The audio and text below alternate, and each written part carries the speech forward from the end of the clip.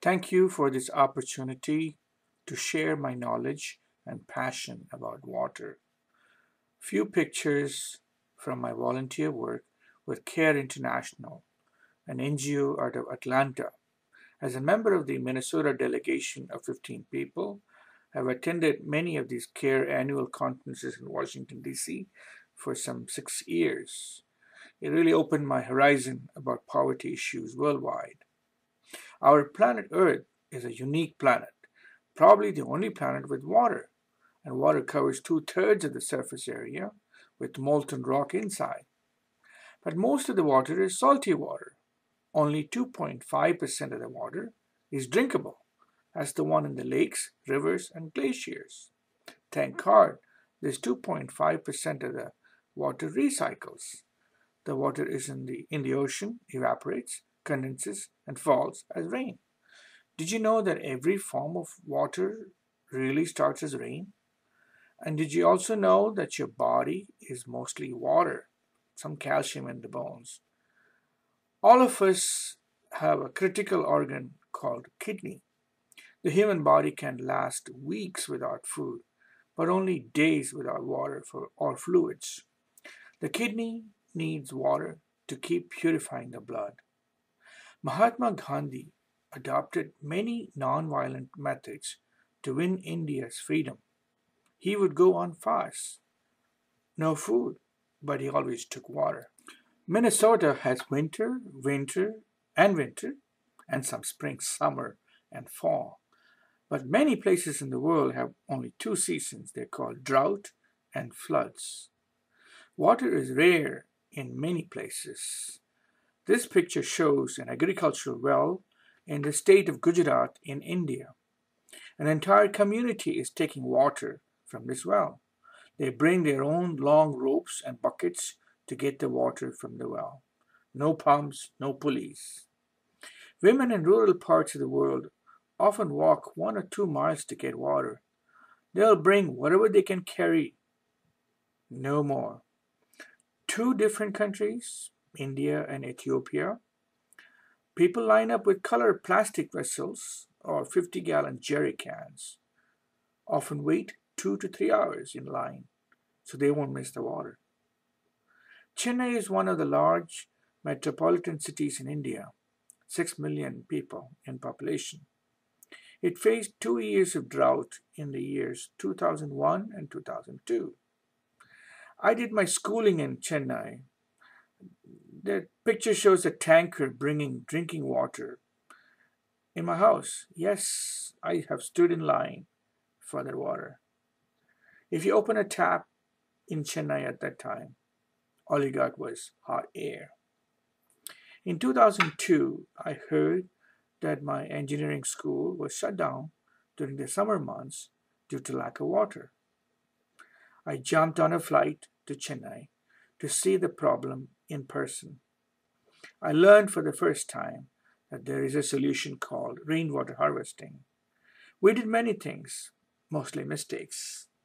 Then we decided to take an ordinary existing house and turn it into a live model house, and we called it the Rain Center.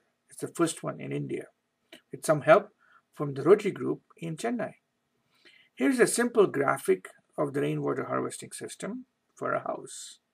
Collect all the rainwater, store it in a sump, pump it up to a tank on the top floor, and connect it to the plumbing in the house.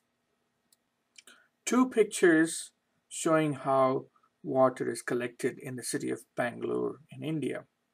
The water comes from the roof, usually from the gutter, and we use a PVC pipe and a filter and it's stored in large drums. We invited Chief Minister of the state of Tamil Nadu to inaugurate the rain center. She did. She liked the idea and she installed rainwater harvesting in her own house, and 2 months later passed a compulsory ordinance statewide.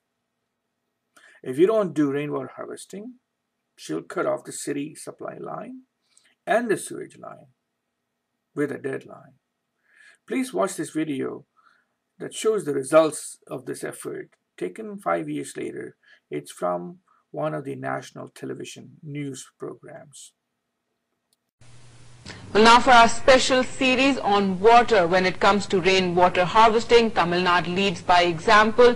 In 2003, the state passed an ordinance to install rainwater harvesting structures in all old and new buildings.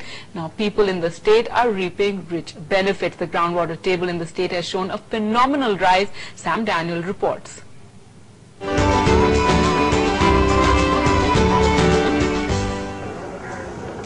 Hariharan's house has turned a lot greener thanks to rainwater harvesting. He has a simple system that collects rainwater from the rooftop and ground surface and lets it collect in a percolation pit. Tamil Nadu government made this mandatory 6 years ago. Ever since, his well has not gone dry. Even its saline water has turned sweet. Even the worst crisis in Chennai, there was a level of 4 feet of water. Absolutely no scarcity of water, no worry that every day going and looking into the well whatsoever. Not these days. 40% of rainwater which would earlier flow into the sea is now being stored underground.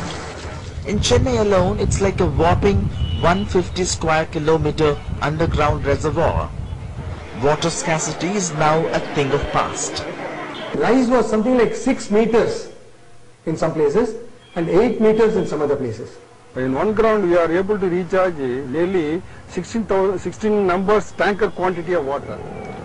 Rainwater harvesting is now a people's movement. In the drought-prone Virudhunagar district, residents have a network of pipelines connected to their rooftops. And the pond that used to be almost dry earlier now looks like this for most parts of the year. When Dry Lalita made this compulsory, many were skeptical. But today even her critics call this a revolution in water conservation, worth replicating across the country. In Chennai, Sam Daniel, Findy TV. Rainwater harvesting in rural areas is done using large ponds with a large catchment area. In the local language of Tamil, it is called urani. Yes, that's me with a shovel. We used a JCB machine and 3 trailers, and the entire digging was completed in a week. The pond is 50 feet wide, approximately, 200 feet long, and 18 feet deep. And another pond provided local employment to about 30 villages. We look at this picture, it shows you 3 different kinds of clay layers, a black, a brown, and an almost white one. The white one is partially covered with water. Between these 2 ponds, we have a total of 7 million liters of water, 4 in one and 3 in the other. Both ponds filled in just 3 days and overflowed. Can we do rainwater harvesting in Minnesota? We need to, and we should. We get about 37 inches of annual rain, not counting about 65 inches of snow, which is like 6 inches of water. And it rains in the summer, just when the grass in your lawn needs the water. Can we follow the example set by Austin, Texas? A few years ago, Austin would hold open houses of all the rainwater harvesting installed houses on weekends. I flew from Minneapolis to Austin twice to see them. These are 10,000-gallon storage tanks. You can connect 2, 3 in series for any amount of storage you want. I attended a rainwater harvesting conference in Seattle, Washington. Similar to our Hennepin County Center in downtown Minneapolis, Seattle has a block-wide King County Center. Green roofs on the top, they collect the rainwater, and the entire sub-basement is full of rainwater and almost like an indoor lake. Here in the Twin Cities, the White Bear Lake is shrinking. The level has come down by 5 feet. Bulk of this water is used during the months after purification for mostly watering a lawn, while the rain that falls on the houses flows straight to the Mississippi River. Can White Bear City Lake and other cities follow Austin, Texas example? Los Angeles installed rainwater harvesting a few years ago, but with a twist.